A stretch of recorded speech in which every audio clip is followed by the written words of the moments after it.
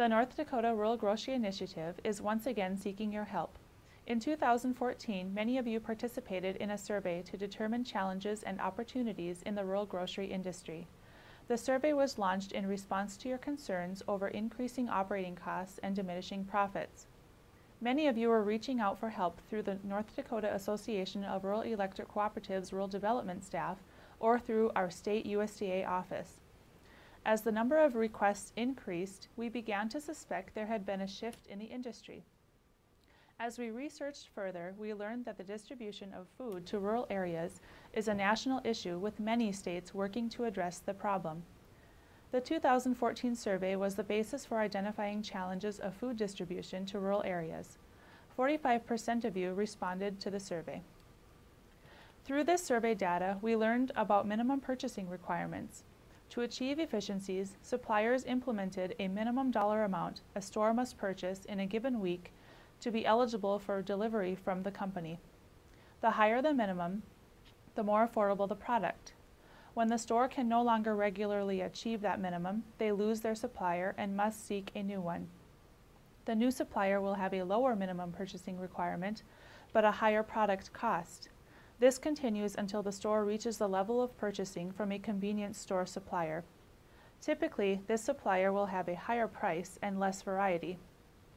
There are unintended consequences to this practice. For example, many smaller stores are finding it more affordable to drive weekly to a big box store to purchase many of their grocery items.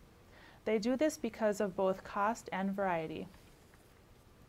Additionally, in part because of this practice, the market share of the big box stores, also known as non-traditional suppliers, is growing. Non-traditional suppliers are retailers such as Menards, Walmart, and Costco.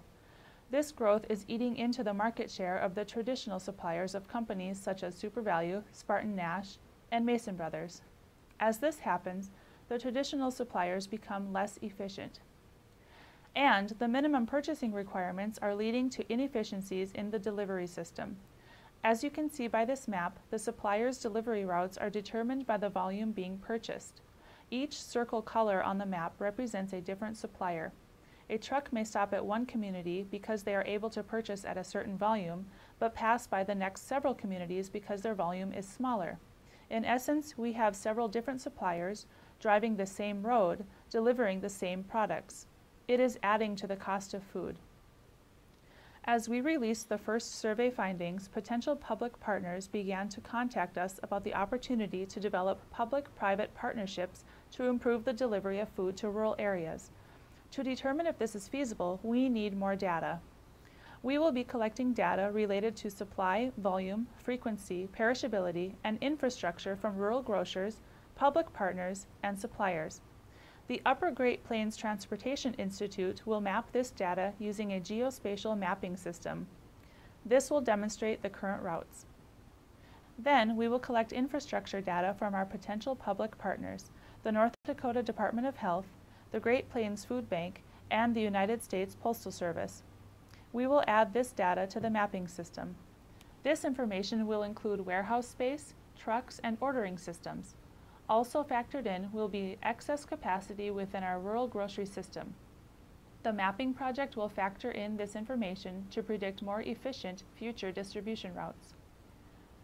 We are hoping this study will show opportunities for collective purchasing, innovative ways to aggregate product, and methods for delivering the last leg more efficiently. Benefits to the grocer might be the elimination of minimum purchasing requirements, more affordable product, and access to greater variety in smaller quantities. What can you do to help ensure the success of the pre-feasibility study? First, we need your data collected through this survey. This project depends on a high survey return rate to accurately reflect the current distribution structure and to predict future scenarios. More participation means more complete data. By participating in the survey, you are making your voice heard and letting the public partners know that the rural grocery industry needs their support. Your commitment to complete the survey will help keep rural North Dakota healthy and thriving, and we need your help to do it. If you have questions or concerns about the survey, please call Lori Sapu or Mary Stumpf at 1-800-234-0518.